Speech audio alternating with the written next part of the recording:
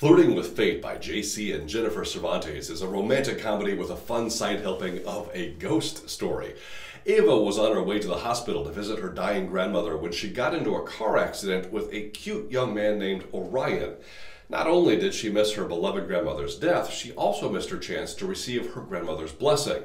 But when Ava's grandmother's ghost appears to her, along with that of a random patron saint from the 17th century, Ava realizes her grandmother's spirit can't peacefully move on until Ava gets that blessing back. Turns out it accidentally went to someone who was close to Ava when her grandmother sent it. It went to Orion, the boy from the car crash.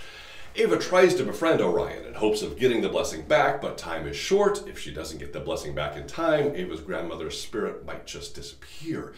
Despite of, or perhaps because of, the dead grandma's ghost hanging around, Flirting with Fate is a fun romantic comedy that's sure to please if this is a genre you already enjoy reading.